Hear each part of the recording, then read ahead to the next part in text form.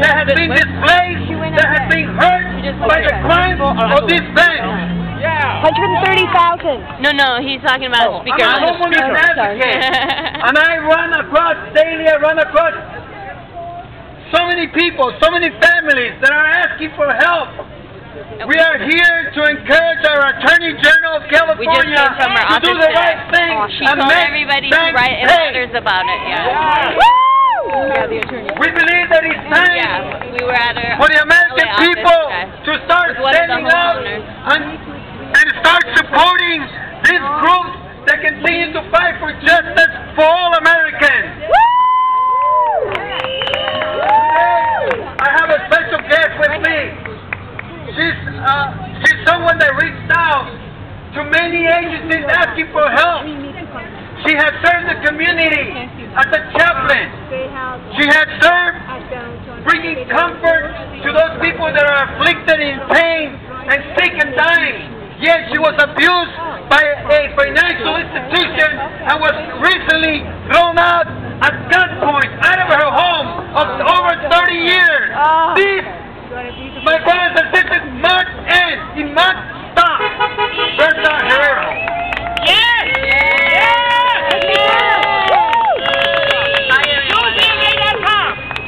On the 5th of January, I was actually notified 3 days before to move out of a 32-year-old home, and that has to be called illegal. How can you move a home of 32 years in 3 days? Right. You cannot find another place to stay. You don't have the funds to move. You're absolutely thrown out on the streets. I have 2 dogs. I have a family, but you know how it is. You can't just show up at their front steps. And I've been literally not on the streets by the mercy of God. I've had friends that have taken me in, but this is absolutely inhumane. The way they conduct business, my house was taken from under me. I never went through the legal process. I never went to court. I was not allowed to answer any of the legal detainers, whatever they call it.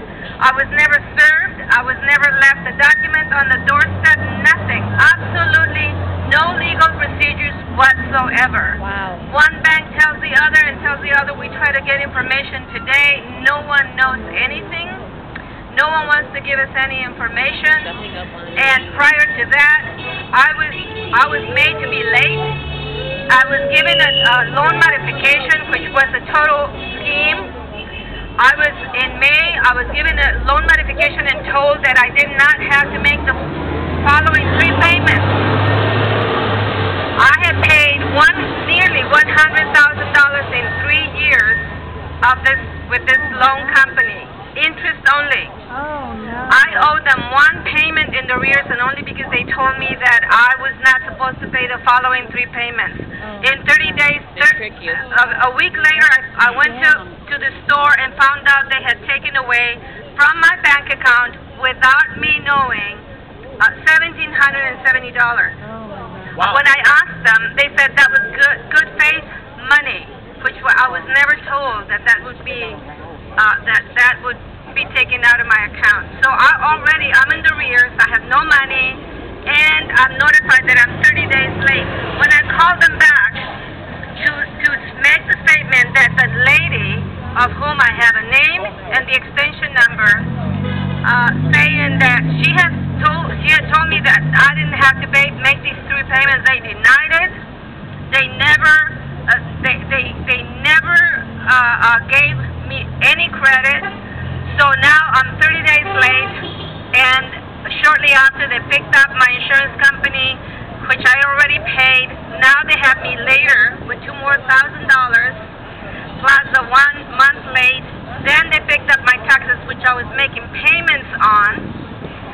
So they made me my account higher and higher. By the time I wanted to get caught up and said I want to become current, they said we won't take your money. You're way too behind. It's either all or nothing, and they wouldn't accept my payments. Fraud. So that's absolute fraud. Sue B of A and sue them all. Thank you, Sue the ladies and 5-year gentlemen. bank. Thank you for your support here. Jail. Yes. Now, this is just one example of many victims that are out there. There's many people that are afraid to speak out.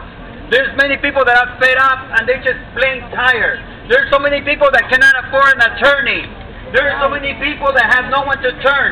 They have gone to every agency possible to report of this violation, and nothing has been done, to help them.